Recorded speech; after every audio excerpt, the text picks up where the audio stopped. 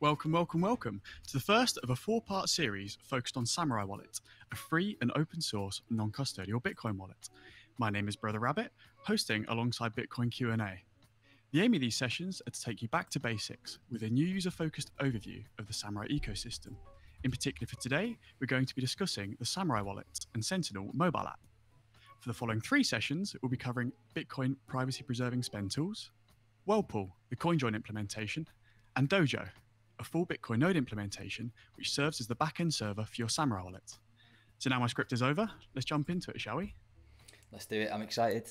How you doing, brother? Are you okay? Yeah, very well, thank you. It seems like we've got a good amount of people join us in the live chat. I was just trying to see what sort of numbers we've got in. Can you see anywhere? Not on my current screen, I can't know. But welcome all, thank you for joining us. Awesome. So shall we just kick off with a bit of housekeeping? I think that the plan is that brother and I were just going to run through the slide deck that we've got, have a quick chat about all of the basics of the wallet and the tools within it. So if you've got any questions, if you want to drop those into the chat, we'll take them at the end. Is there anything else to add there, brother, before we kick off? Or no, I think that's good. We'd appreciate, obviously, if you can retweet the live stream. That would be get a few more people in here as they trickle in. Awesome. So just one final thing before we kick off. This one, sorry, I'll make our apologies to the OGs in the room. This is going to be a bit basic for you guys, but that's kind of the point. Is that we've had some awesome streams from the Bitcoin Enemies team where they've sort of covered all of the Samourai Wallet features, and they are really good at sort of getting into the nitty gritty and the technicals and stuff, which can be quite overwhelming for some new users sometimes. So the aim of these four sessions is to really sort of take it back to basics, to help everybody that's coming into the space and coming into, hopefully starting to take their privacy a bit more seriously, and they want to get to grips with Samourai Wallet. This will be an awesome resource for those guys. Right, so let's kick it off, shall we?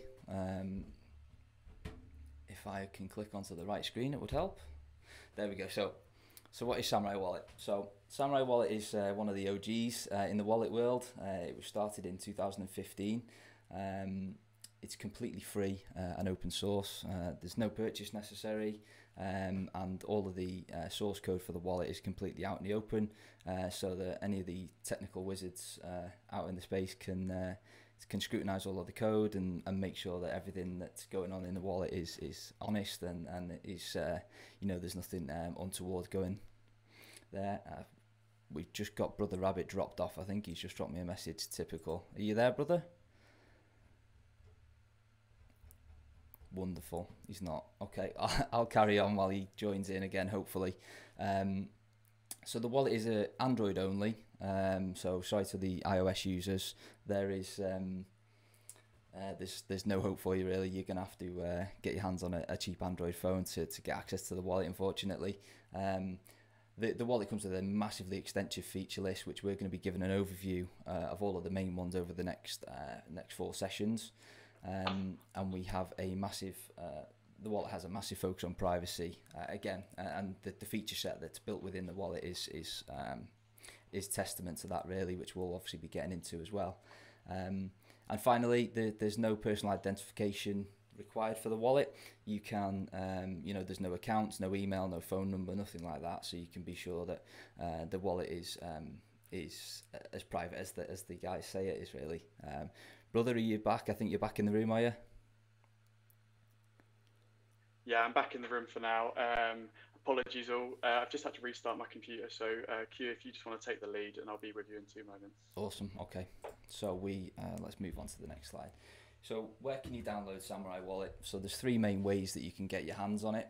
There's obviously the Play Store, where you will be familiar from downloading your apps. The Google Play Store. You can get a direct APK file from samouraiwallet.com, which is essentially it's exactly the same file, but you can download it directly from the team's website. Or you can use F-Droid, which is a free and open source app store, and that comes packaged with any of the alternative Android operating systems like Calyx or Graphene OS. So those are the three main ways you can do it. So a brief overview on the features. So Samourai Wallet is completely non-custodial. So what that means for the layman is that you are always in control of all of the Bitcoin held within that wallet. As long as you've got your backup safe, which again we'll be touching on a bit later on, you can be sure that you're the only one who's in charge of all of the sats within your wallet. It defaults to Tor connectivity, so that enables some network level privacy, so that you don't have to share your IP address with the Samourai servers if you choose to use their server as a backend, which most new users will do when they initially download the wallet. But conversely, you can also connect to your own node in the Samourai world. That's called Dojo. So the absolute most private way to operate your Samourai wallet is to do so via connecting to your own Dojo, which again we'll be covering in greater detail in week 4. But don't let that sort of overwhelm you. If you're new to the space, you absolutely don't. It's not a requirement to use the app to have your own node set up. It's something that you probably look to strive towards and to sort of work towards to be the most private as you can be. Brother, do you want to take over? You up to speed now?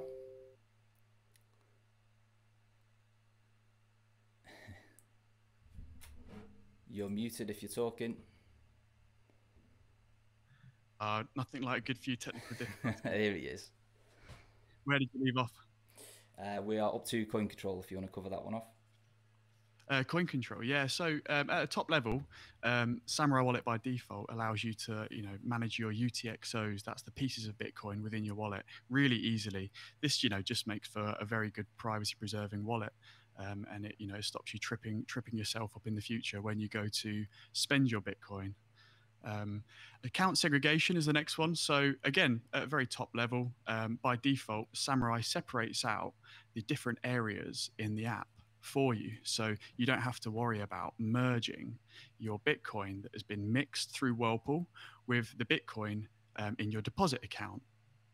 So again, it just sort of keeps it really simple for you, so you don't trip yourself up. And then onto the privacy preserving spend tools.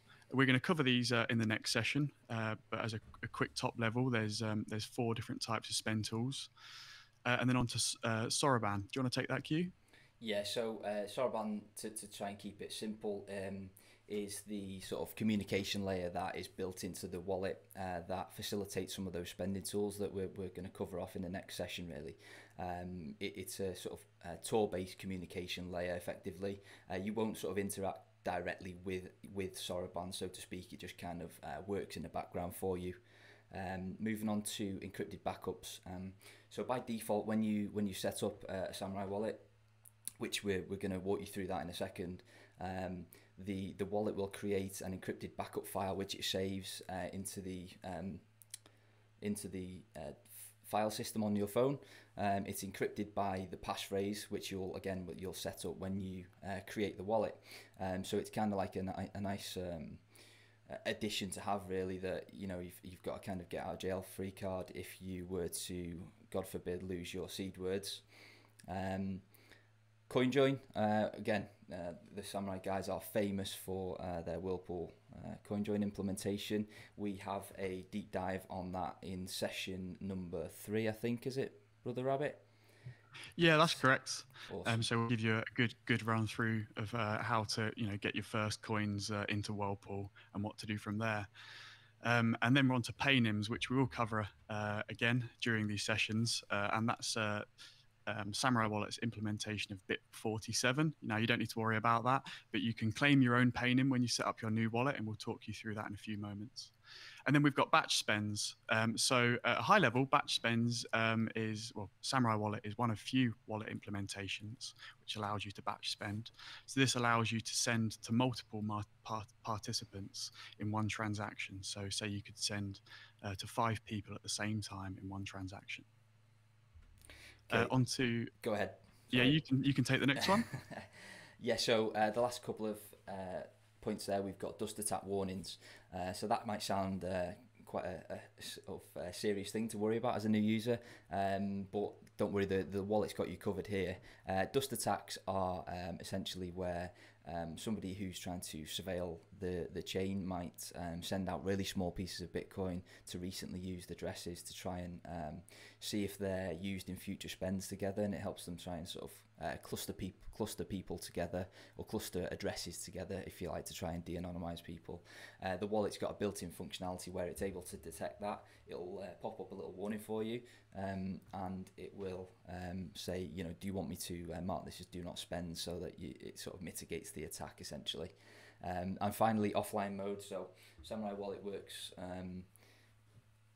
without a network connection. It'll allow you to create transactions and then broadcast them through the partner app called Sentinel, which we'll be covering off today as well. So it works in kind of you don't necessarily need a network connection, so you can use the wallet in an offline mode if you want to. Perfect. So that was a little bit of an overload of information for you. So now we're going to take you through how you go about setting up your Samourai wallet. So after you've downloaded it, either through the Play Store, which I don't recommend, through F-Droid, which I do recommend, or through the direct APK file from Samourai Wallet, you're greeted by the welcome screen. And the first thing you're going to see is it's going to ask you where you'd like to choose for your encrypted backup to be saved. So this is important. Choose a good location on your phone. So this will be the place that your encrypted backup is automatically saved to each time you exit the app. And then the next screen you're going to be greeted with, we always recommend for you to enable Tor. So as Samourai is default over Tor, this is best for your privacy and hides your IP address. So you just touched on something there just quickly. About that you don't recommend the Play Store. That might kind of worry people. Do you want to just sort of cover off quickly why that might be? Yeah, certainly. I think you know we're going so far to sort of preserve our privacy. You know, we often recommend using de-Googled phones, and you know, so it's all about sort of doing what we can. We've come this far to downloading at least getting to download a privacy preserving wallet. By downloading it through the Play Store, I guess you're letting Google know. Oh, by the way, I've got a Bitcoin wallet on my phone. So, you know, if you want to do that, it's up to you. But I think for best practice, you can either download it through F-Droid, and sometimes the beauty of F-Droid is you can it'll automatically update your Samourai wallet when a new update comes out. So if that's something you'd like to go for, that's a good thing you can do. Or you can download the .apk file from Samourai Wallet's website. And so those are the two best privacy methods of downloading an app. Perfect, thank you for that. Right. So the next step when you're setting up the wallet, again, probably a bit more for advanced users. Again, we touched on the most private way to use the wallet would be to do so through your own, having it connected through your own Dojo. So if you don't have your own Dojo at this point, you can just leave that toggle switched off and move on to the next step where you would set a passphrase. So your passphrase is, it's incredibly important that when you create this, you make sure it's a secure one. So don't use password 123 or QWERTY 456. Make sure that you use one that is robust and secure, and that you also write it down and make sure that it's stored in a method that's going to withstand the test of time, and hopefully a bit of taking a bit of a battering, maybe by water or fire or anything like that. Because essentially, if you were to create this wallet up, load it up with some sats, and then lose your passphrase, if you were to then not have access to the phone, if you don't have your passphrase, you cannot recover any of your Bitcoin. So that would obviously not be a favourable position to be in. And lastly, you're going to be asked to set a PIN code. This is purely to prevent easy access to the wallet. So if somebody was to snatch your phone off you, they'd still need to know the PIN code for the app to get into the wallet to be able to spend any funds from there. And this is something that trips a lot of people up, isn't it, Q? That with the PIN code, they sometimes think that that's their passphrase. So when we say passphrase, we mean the long string of numbers and letters that you've entered in yourself, and you need this passphrase to be able to access your Bitcoin. Yeah, very good point, worth noting. I think So the key is that you just make sure that you write everything down and back it up robustly, which obviously you're going to cover off now. yeah. So the next screen you're presented with is your 12 seed words, and you're also cued, if you so wish to do so, download a PDF which you can print off to write down your 12 words. So again, you need these 12 words plus your passphrase to access your Bitcoin. So it's always good to write these down, at least temporarily write them down on a piece of paper and keep them somewhere safe. Now, personally, for me, I like to keep my 12 words separate to my passphrase. That's a little bit of extra security, because if somebody finds my 12 words, they can't access all my Bitcoin. They'll need my passphrase as well. Yeah, very good point. Very good point indeed. So moving on, you will have a final review of your passphrase, which is the left-hand phone that you can see there. So make sure that you've written it down correctly. If you used a long string of letters and numbers, it's quite easy to have made a typo there. So this will be the last time that the wallet actually shows it to you before you go into the into the main wallet itself.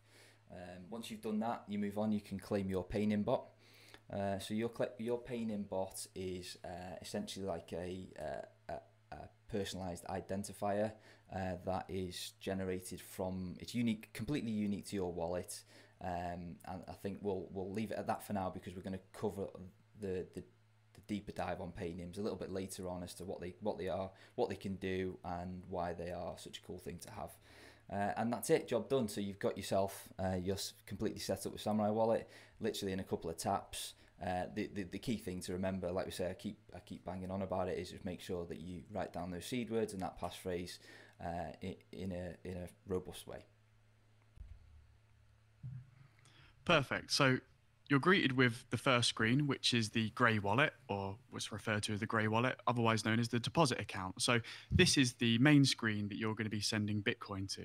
So you'd send Bitcoin to yourself, or you receive Bitcoin from somebody else by tapping on the floating icons at the bottom and hitting receive.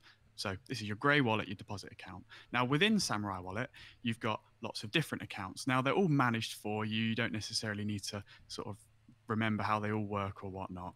They're all segregated out for you. So if you tap the top left corner icon, this takes you to your Whirlpool account. So the sort of top level breakdown of this is that you've got your deposit account, your premix account, postmix, your ricochet, and something called Bad Bank, which is currently not in use. But Samourai manages this all for you in the background, and this is really good for your privacy, because it means that you don't trip yourself up when using Whirlpool, for example.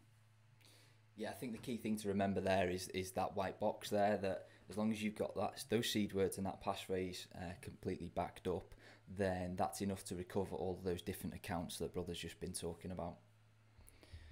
Right, shall we? Yeah, so if Samourai Wallet was to do a runner, all you need is your 12 words, your passphrase, and your account numbers. Exactly. Yeah, and they're common knowledge, aren't they? Those account numbers and derivation paths, which again is probably getting a little bit too technical. It's probably just worth remembering that they are public knowledge, and it wouldn't Yeah. you wouldn't have to go digging for them or anything like that. Yeah, certainly. Okay, so this is going to be a brief rundown of all of the sort of features of when you first open the wallet. What do all the buttons and things do? So Brother just touched on there. I'll start in the top left and I'll work my way around clockwise. Brother just touched on there the little Samourai icon in the top left. That's how you access your postmix wallet. Quick overview: your postmix wallet is where your Bitcoin sort of ends up after you've done any Whirlpool mixes. Moving around clockwise, so you've got the menu button there, the three dots.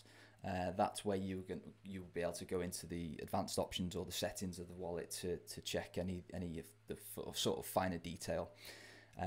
Obviously, you've got your main account balance shown in the center of the screen at the top there, and if you were to press and hold that, that would open up the unspent transaction output list, which Brother Rabbit's going to take you through in a second. Moving down to the bottom right hand corner of the screen, you've got what's called the floating action button. So if you were to tap that, the blue button, it pops up the 4 buttons that are above it. The top one is obviously the way that you would open the Whirlpool client. So if you wanted to initiate a Whirlpool mix from your phone, you can do that using that button. The next one down opens the Paynim screen, where you can see all of your Paynim contacts, and you can also initiate spend to any one of those contacts from there. And then the bottom 2 are the sort of simple ones, where the red one you can go and spend Bitcoin, and the bottom one is where you would go to generate receiving addresses if you wanted to receive any Bitcoin. And then in sort of the center of the phone there, you've got the transaction list. Any incoming transactions are denoted in green, and you can see the little arrow pointing sort of in towards the phone, if you like. And then any white transactions are outgoing transactions. And again, you can set the wallet to show these in Satoshis or in Bitcoin, depending on your preference. So if you were to long press on your Bitcoin balance at the top of the grey screen, it brings you and shows you all your UTXOs, or your unspent transaction outputs. Now, there's lots of other wallets out there which abstract all this information away from you. And when they do that, it doesn't allow you to spend privately, because you're not in control of what UTXOs you are spending. So say I mowed Bitcoin Q&A's lawn once a week for a month, and he was extremely generous and gave me 1 Bitcoin every week. At the end of the month, I would have 4 Bitcoins. So this is in my UTXO list. There would be 4 UTXOs, each of a value of 1 Bitcoin. And what I can also do in my UTXO list is I can label each of my UTXOs with the origin from where they're from. So this helps you in the future when you go to spend, because you know exactly which UTXO came from which place. So I would, in my case, label all my 4 UTXOs with from Bitcoin Q&A. And then say if I was to then receive some pocket money from my grandparents, I might label those UTXOs with my grandparents' name. So then in the future, I can, when I go to spend in a privacy preserving fashion, I know which UTXOs are from which entity, and can construct transactions in a privacy preserving fashion. So on the screen here, you can see that there's a few different boxes. So on the far left, you've got the do not spend section. So you can mark UTXOs as do not spend, which means that when you go to create a transaction, the wallet will by default not pick that UTXO. It will leave it in there and it won't be touched. And then on the screen in the middle, you've got we've opened up one of the UTXOs. At the top, it displays the TX ID, the amount of that UTXO, the address which that was received into, the spend status, so whether that's marked as do not spend or spendable, and any notes or labels you have manually inputted. And you can manage each UTXO using the UTXO action button in the top right corner. And that brings up the UTXO action lists. So that all sounds super technical. So are you saying that I need to go and kind of pick which piece of Bitcoin that I want to spend every time I want to spend, or will the wallet do that for me if I'm not bothered? So the wallet can do that for you. And if you were to use one of the privacy preserving spend tools, which we're going to cover in the next session, that's even better. But the wallet does give you the ability, if you wanted to take one UTXO, select that UTXO, and just spend that Bitcoin. Just spend that single UTXO.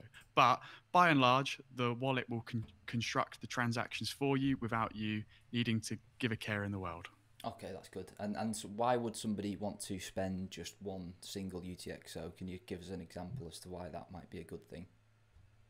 So perhaps you might be wanting to make a donation. So you don't want to leave, you don't want to have any change come back to yourself. So when you spend Bitcoin, what you're doing is on a normal transaction, when I send a single UTXO, say if I send Bitcoin Q&A 10 Bitcoin, well, no, say I send Bitcoin Q&A 8 Bitcoin and I use a UTXO, which is 10 Bitcoin. I send him 8 and it returns me 2 Bitcoin change. But if I wanted to spend a whole UTXO, I would select in the UTXO management screen, I would select that 10 Bitcoin UTXO and spend the whole amount. So there would be no change for me to manage. That's getting a little bit technical, and hopefully when we come to the spend tools, we might be able to break that down a little bit more. Awesome, thank you for that. Okay, so backups, there seems to be a theme here where we're talking about backups quite a lot, but they are massively important. So the wallet creates two different types of backup. The first one I'll cover off, which I've sort of dubbed the analog backup. This is kind of the dumb backup, if you like. This is the method of writing down your 12 seed words, or you can stamp them into metal as well. And why would you want to do that? So if you just had your seed words backed up on a piece of paper and your house was to burn down, or it was flooded, then that piece of paper isn't likely to, even if it was laminated, it's probably not likely to withstand being attacked by water, or definitely not from fire. So metal backups kind of give that far more robust feel, and just you can be sure that those words are going to withstand a lot more than just a piece of paper would. Some of the downsides of just doing this method, in terms of security, it's perfect. But obviously just your seed words will not be able to store the wallet labels, the UTXO labels that Brothers just touched on. So that obviously they're not backed up in this method. Neither are your paynim connections, unfortunately, and the Dojo connection, that's obviously not saved either. So it's kind of, like I say, the sort of dumb backup, if you like, that's designed to be a kind of last resort, really, so that it just withstands the test of time and multiple different attack vectors. So on an everyday sort of usage basis, you're more likely to be using the digital backups. So when you first set up your Samourai wallet, it asks you what location you'd like to save your digital backup. And on your digital backup, it saves all the metadata within, unlike the analog backup. So you have all your paynim connections and follows saved. You have your Dojo connection to your node saved. All your UTXOs labels are also saved.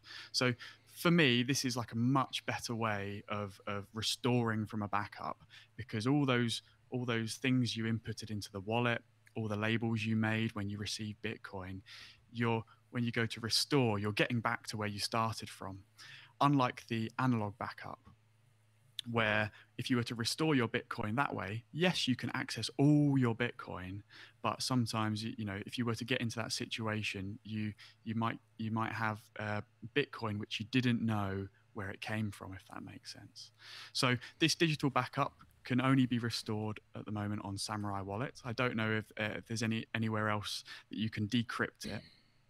And we call it an encrypted backup because it's encrypted by your passphrase. So that nice strong passphrase you generated or wrote down, inputted into the wallet, which generated your Samourai wallet, your passphrase is what decrypts the digital backup. And you can make multiple copies of this. Some people like to put them on USB sticks, or take a couple of copies and put them on some micro SD cards. And it's a far better way, in my opinion, to restore your Samourai wallet, rather than using the nuclear option, which is to use your 12 words plus passphrase, which you've etched into metal, stamped into metal, and buried in the garden somewhere. Yeah, so just from a security perspective, just to kind of spell it out really, if you were to put this encrypted backup onto a USB or something like that, and an attacker was to get their hands on that, they would still need to know your passphrase to be able to do anything with it. So as long as you've got a fairly robust passphrase of a semi-decent length, then you can kind of make multiple copies of this and kind of be a little bit well, you can be safe in the knowledge that nobody's going to be able to access it if they grab hold of this USB stick. Okay, if we move on. Okay, paynims. So these little robots have been gaining massive traction all over Twitter, and I love to see it. So paynim is the Samourai Wallet implementation of BIP47. Now BIP47 is just a Bitcoin improvement. Bitcoin improvement proposal, where that the wallet will generate from your seed words a unique paynim address. Now that paynim address is what you can see here, which is that long string of numbers and letters called PM8. It always starts with PM8. That string of numbers and letters is enough for anybody else with a Samourai wallet or a wallet that implements this BIP47 to be able to generate addresses known as stealth addresses and be able to send Bitcoin to you. Now these stealth addresses are called so because the way that they're generated is using a secret from the person who's paying you. It uses a secret from their wallet plus your payment string to generate a unique address. So only the person who is paying you knows that the address generated belongs to your wallet. So paynims are great for repeat payments, so you can what's known as follow different paynims. As you can see there, there's a list of a couple of hundred of them. And once you've followed that paynim, the wallet will, if you say, right, I want to go and pay Aged Forest 4A0, they're top of the list, the wallet will generate a unique address proper to only that user and allow you to send Bitcoin to them. Paynims also enable Cahoots, which is at a high level is the collaborative spend tools known as Stowaway or Stonewall X2 that come with Samourai Wallet. Again, we'll be covering those in the next session in a much deeper fashion. But the paynim is how you would sort of connect to the other user to be able to construct and take part in those different transactions. And I can hear a few people wondering what the hell the robot is for. So the robot is essentially a visual version of that PM8 code. It essentially uses a kind of hashing algorithm to generate the image from that code. So you might see a couple of these paynims that look fairly similar, but due to the nature of how they're sort of created from that code, you can be sure that each one is absolutely unique, and they also make great Twitter avatars. So the wallet will kind of, when you set it up, as we touched on earlier, the wallet will spit out one of these paynims for you. So if you wanted to, say, take donations on Twitter or be able to receive payments while you're kind of not around, all you need to do is put a link to your paynim. There's an example just here, paynim.is/latestar8e1c. And you could just share that on your Twitter bio, and anybody else with a Samourai wallet can send an unlimited amount of payments to new addresses at will, basically. And I like paynims as well because, before paynims, if you wanted to receive Bitcoin from your mate the other side of the world, even though you should be using end-to-end encrypted messaging app, you would have to paste your Bitcoin address over that messaging app. So if that was compromised and somehow that messaging app was harvesting your messages, like we have to trust WhatsApp's end-to-end encrypted messaging service. We have no knowledge that they're actually harnessing our messages. With paynims, there's no need for that. All you have to say is Bitcoin Q&A. I'm going to send you a payment. Open up your Samourai wallet and start receiving, and this just gets communicated over that what Bitcoin Q&A mentioned before, over Soroban, which is a Tor communication network or Tor communication system. So there's no need to share Bitcoin addresses anymore, in my opinion.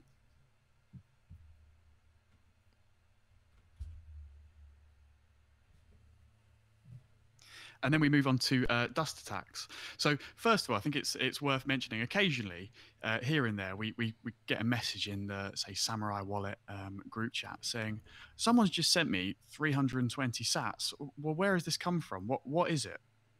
And we sort of say, well, don't worry. All somebody has done, maybe an entity, looking on the blockchain, because there is a public blockchain. They've seen one of your addresses that you've previously used on the blockchain, and they've sent a small amount of Sats to your wallet. Now, this becomes a problem because what that can be used for is if you've not got a smart wallet like Samurai Wallet, when you go to spend in the future, that small dust amount, let's say 320 Sats, could get combined into one of your transactions. And what happens there is that person or entity that sent you that small amount of Bitcoin can then track and see how much, say, Bitcoin is in your wallet or how much you're spending, or they can use that to look into your spending habits. So with Samurai Wallet, when you receive a very small amount of Bitcoin, you get a warning pop up on the screen that says dust transaction detected. And it gives you the option to either ignore it, say perhaps you've been sent 320 Sats and you knew it was coming, but more often than not, it's a dust attack. So you would mark that as unspendable. A little bit like what I described earlier with the UTXO screen. This 320 Sats would be marked as do not spend. So in the future, you don't need to worry about that dust anymore. When you go to construct a transaction, that'll just be ignored. So there'll be no way in the future for that entity that sent you that really small amount of Bitcoin to snoop on you for your future transactions. Is there anything I've missed there, Q? No, I don't think so. Again, just to spell it out. So once you've marked that as do not spend, there's essentially no other user input that needs to happen. Is that right? It'll just kind of sit there forever and a day, and the wallet will essentially just ignore it. Yeah, that's right. That's right. So it will still be in your wallet. I mean, my advice is you don't want to spend it because otherwise someone looking on the blockchain can see how you've spent that. And also, if you do go to spend it, it tends to be that small amount of Bitcoin is so small that you struggle to spend it with the on-chain fees. Now, at the moment, that might not be so much of a problem. People listening back to this will probably relish in the fact that we're getting 1 sat per byte transactions through. So, yeah, like you say, just mark it as mark unspendable and then forget about it. Yeah, I know we said we weren't doing questions, but it is relevant. It's a quick one. Somebody's just asked, is the dust recovered if you restore by seed words and passphrase? Yes, it absolutely is. It's recovered along with everything else in the wallet. Okay, Sentinel. So Sentinel is a separate app to Samourai Wallet, but very much a complementary one. So Sentinel is the Samourai Wallet implementation of a watch-only wallet. So a watch-only wallet is essentially a wallet where you can receive Bitcoin into but cannot spend from. There is absolutely no private keys, which are the sort of prerequisite to be able to spend Bitcoin. There are no private keys in Sentinel. What you import is something called an extended public key, which you can do so by simply scanning a QR code, and that enables you to receive only. So you might be, Sentinel's great for, the way I use it personally is, I can watch all of my different wallets. I've got, I'll have a hardware wallet on there. I've got the different accounts in my Samourai wallet on there, and I can quickly flick back and between all of them to see if I've received any sats, or if I've got any remixes on Whirlpool. You can download Sentinel via the Google Play Store, or again as a .apk file, which can be found at samuraiwallet.com. Again, very similar to Samourai Wallet, Sentinel operates over Tor, and you can absolutely connect to your Dojo connection, to your own Dojo, should I say. And finally, probably a little bit more for the advanced user, but worth noting that Sentinel is able to broadcast raw transactions. So if you were to use Samurai Wallet in an offline manner. Sentinel is one of the apps where you could do the broadcasting from out to the Bitcoin network without having to bring your Samurai Wallet back online. And finally, you can sweep private keys into Sentinel. So you might have an open dime is a good example where you can, which is like a little USB stick where you can store Bitcoin and transact privately. You can sweep those directly into Sentinel, into the chosen wallet that you are watching with Sentinel to sort of top up that wallet if you like. Have I missed any of the key things for Sentinel there, brother? I think you've pretty much covered it. I was just going to say one of the things I use Sentinel for, and what I'd recommend others to do is, say you're doing a peer-to-peer trade, and you've got your sort of your Bitcoin only phone, you know, only Bitcoin stuff on there. Maybe you've got your Samurai wallet on there, and then you go to do a peer-to-peer trade in town. You hop on the bus, and with you take with you your other mobile phone. Well, you could have your Sentinel app with you, so you can only receive, and you can't spend. So you at home, you've got your Samurai Wallet app, and on your, say, daily driver that you take with you in your pocket, you've got your watch only app, so you can keep an eye on your Bitcoin, and you can also use it to receive Bitcoin. Good idea. So if that person you were buying Bitcoin off was to turn out to be an attacker and they give you the old $5 wrench treatment, if you've only got Sentinel with you, then they ain't getting their hands on your Bitcoin. Yeah, good point, that one. Do you want to take this final slide, brother? I'll chime in. Yeah, sure. So we're getting to the end of the session now. So if you're joined us in the live chat, please start putting any questions you may have. So to run you through our top tips. So getting started with your Samurai wallet, maintain robust backups. This can't be more important. You know, you need to write down your 12 words and passphrase. That's the theme really of today, isn't it? I think. You know, you want to have both your analog backup and your digital backup. And when you're using the wallet, it's really easy to receive Bitcoin. And every time you go to receive Bitcoin, you click on that receive button, and then someone sends you Bitcoin. That's it. And as long as you do that, you'll never reuse addresses, which is really important from a privacy preserving perspective. Q, do you want to take through the boost feature, which we haven't quite covered in today's session? Yeah, so very simply, the boost feature is the way that the wallet will, if you were to send the transaction and the sort of the mempool, which is the sort of the queue of all of the Bitcoin transactions that are kind of waiting to be processed. If you were to select the fee when you initially made the spend that was perhaps too low for the sort of fee environment, and you didn't want to wait for that to be processed in, you know, an hour, 5 hours, however long, you know, it kind of might take.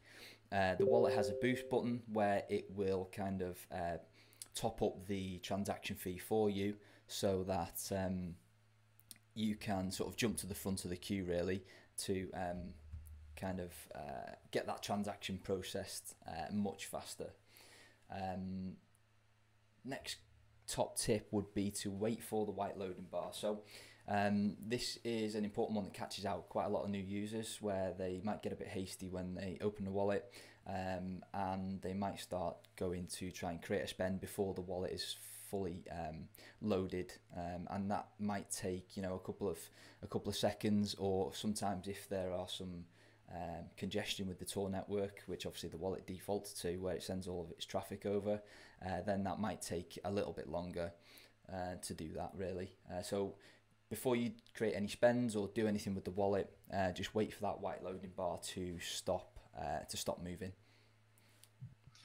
And my number one favorite is the next one, because it's the one that I use the most through my daily life and everything. As of today's recording, is turn it off and on again. So with Samurai Wallet, the way to do that is you want to go into your settings on your phone, or you long press on the app, and you go to the info button, and then you force close the app, and then you open it back up again. And this is basically turning it off and on again. And often that can get rid of little bugs in the system or Tor networking issues. So that's my favorite. The next one is to heed the wallet warnings. So when spending with Samourai Wallet, as we've sort of discussed with the dust warning as well, Samourai will give you lots of on display warnings for your spending habits. So it's often a good time to sort of slow down.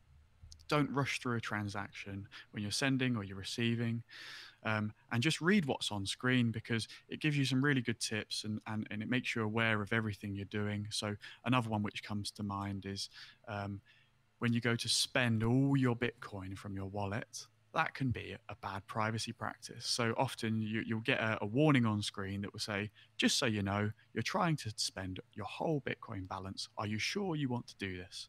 Now, this is a way of just sort of saying, this isn't really good for your privacy. Are you sure you want to do it? And if you want to, you just click, yeah. So, just make note of what's on screen and take it slow. And then going on to the next point, which is, once you've finished using your Samourai Wallet, you want to press the back button to exit.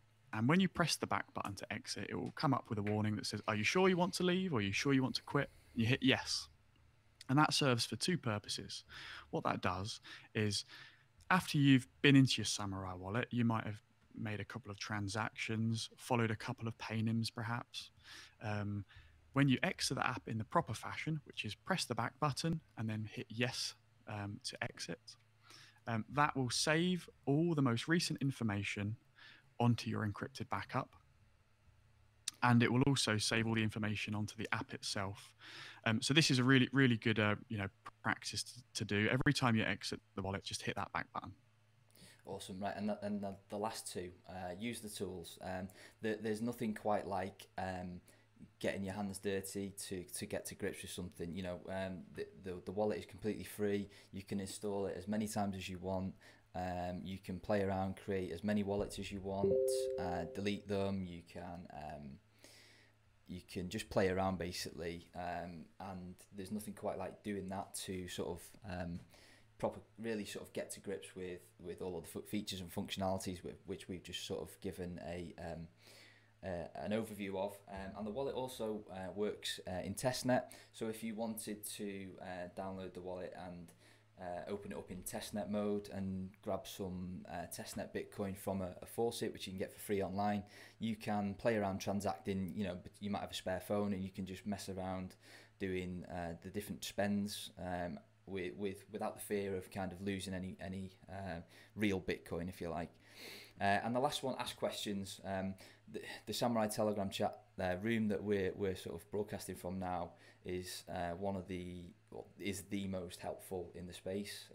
I'm a firm believer of that, and there's always people knocking around in the room, no matter what time of day it is, to help out. So if you have a question about the wallet, just pop a question into the room, and there's always going to be somebody to help out. And finally, I'll just do a bit of a shield for the documentation website, docs.samourai.io. Massively extensive coverage of all of the different features, from the spend tools to the basics that we just covered, to Whirlpool, to Dojo. So the high likelihood is that if you have a question on how to do something in the wallet, it will be covered within the documentation site. Great. And talking questions, we've had a few come in. So if I sing them off, maybe we'll go through those now. So first of all, Q, does somebody have to have Samourai Wallet to pay me through a paynim? Yes, that is a prerequisite. Both wallets need to be Samourai users to be able to do that currently, yes. Perfect. And is there an ability to turn off the encrypted backup if you feel like you've got a robust method of backing up all your seed and your passphrase? I don't know if you can turn it off, but obviously there's nothing stopping you from deleting it off your phone. I will hope that the intern jumps in there if I'm speaking out of turn, but I don't think there's an ability to turn it off. You can actually disable it in the settings if you would like to disable the encrypted backup. Awesome. There we go. Perfect. I've learned something there as well. And But we do recommend keeping it on, just because of the added metadata. For example, like your transaction notes, your transactions that have been marked do not spend, your dust transactions, all of that metadata is retained in the encrypted backup. So we recommend keeping it on if at all possible. perfect. And now we've covered obviously Samourai Wallet today, in a privacy sort of focused fashion. And there's a question here not related to the Samourai Wallet necessarily, but I think Q, you're a good person to answer this one. Have you got any recommendations for Android phones, or guides, or looking into wanting to de-Google their phone to become a little bit more private in that fashion? Yeah, definitely. So I would recommend installing an operating system called Calyx OS, which works on all of the, ironically, on the Google Pixel range of phones. I would advise going for the Pixel 4 or newer than that, if you know what I mean. I'm not sure how long they're going to support the 3, 4. So you can install Calyx OS. You go out, buy the phone, install Calyx OS yourself if you have the know-how to do so. It's pretty easy, and I've got a guide on it on my website at bitcoiner.guide/CalyxOS. Calyx OS. However, if you didn't want to go through the trouble of doing that, or that sounds too difficult for you, if you go to mamushi.io, you can buy a Google Pixel device pre-installed with Calyx, ready to go out of the box. Wonderful, that's great. I'm also running Calyx, and it's fantastic, isn't it? We've got a next question here. Someone's asking about when they go to their paynim area of their wallet. What's the difference between follow and connect? So you're presented if I was to search for Bitcoin Q&A's paynim, I'm presented with the option to first follow, and so I click follow, and then after that I get given the option to connect. What is that? Yeah, that's a really good question, actually. So the initial step to follow somebody, that's the free bit. That doesn't cost you anything. There's no on-chain footprint for that. That then enables you to partake in the Cahoots transactions. So they are Stowaway if you wanted to pay another Samourai user, or Stonewall X2, which is where you were to spend to a third party with the help of another Samourai user. We'll be doing a deep dive on them next time, but that's the kind of prerequisite, is that sort of that follow step to be able to do that. The next step after that would be to connect to someone, which is where they're talking about the small fee that's involved. That small fee is essentially what's called a notification transaction, that is kind of embedding some metadata into the blockchain itself, so that if you were to recover using your analog backup in a couple of years' time, you'd be able to sort of recover that paynim connection. So why, in the most part, you probably wouldn't need to do that step. But it does, if you wanted to pay directly to another paynim without using a stowaway transaction, so you just wanted to be able to generate stealth addresses and just pay them as and when you wanted to do that, that is the prerequisite, is that connection transaction. I believe in a future implementation of Bit47, that sort of step that involves the small fee is not going to be required, but I don't have any timescales as to when that's going to be implemented, but I believe that is coming. I'll say 2-week TM. Yeah, perfect. And I think if you're just an everyday Samourai user, normally you only need to follow. So you only need to follow a paynim. If you were to be, say, like a business that was paying your employees, you might consider connecting to each of your employees, and that way you can send them Bitcoin offline when they're offline. But just by following alone, that allows you to use the privacy preserving spend tools as long as the person you're spending to is also online. The next question here, and I think the answer is gonna be my favorite, is my wallet is showing a balance of 0 sats. Any tips of how to get it showing my real Bitcoin balance? So this is a little bit more of a kind of nuanced answer, I guess, because it kind of depends whether they're running their own dojo. because if they're running their own dojo, and that might not be functioning correctly, that can be one of the key ways that you might see a zero balance in your wallet. Another cause of it sometimes can be issues with Tor connections. So we touched on earlier about force closing the wallet, switch it off and go back in again. 9 times out of 10, that's probably going to fix your issue. Otherwise, it's likely to be a dojo issue, at which point I'll start to look to see if your node is running as it should be, I guess. Yeah, and if in doubt, hop on the chat and ask some questions. There'll be people to help you out and talk you through how to troubleshoot. So my first favorite one is turn it off and on again. If that doesn't work, then ask some questions. We've got a couple of questions here. Samourai Wallet, if you like to answer these, I think you'd be best poised. The first one being, is there going to be an ability in the future to use PSBTs with Samourai? The short answer is yes. The more nuanced answer is that you'd most likely want to be creating your PSBTs from a watch-only wallet like Sentinel, since you're more likely to have that on the go. You may not want to have your Samourai wallet, your private key information with you, as you mentioned, Brother Rabbit. So the most likely workflow will be creating the PSBT in a third-party app like Sentinel, and then broadcasting or then signing the PSBT with your Samourai wallet, and then broadcasting it either with your Samourai wallet if it's online or with Sentinel if it's offline. So that's the longer answer, but the short answer is yes. Perfect. And then the final question I think for you is that it's often raved about that Samourai used to have something called stealth mode, which is where you could hide the app on your phone and you'd key in a number into your keypad, onto your telephone keypad, and it would make your Samourai wallet pop up. Is there any way in the future this feature could make its way back? Yeah, so that was one of our most loved features. It was available in the wallet right from the first version we released in 2015, and it was labeled stealth mode.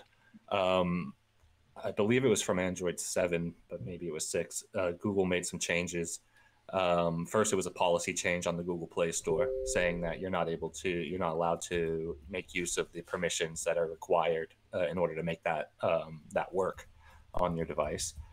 So to get around the Play Store policy restrictions, we released what we termed Google Banned APK, and you could sideload that and get around this restriction and still make use of the feature.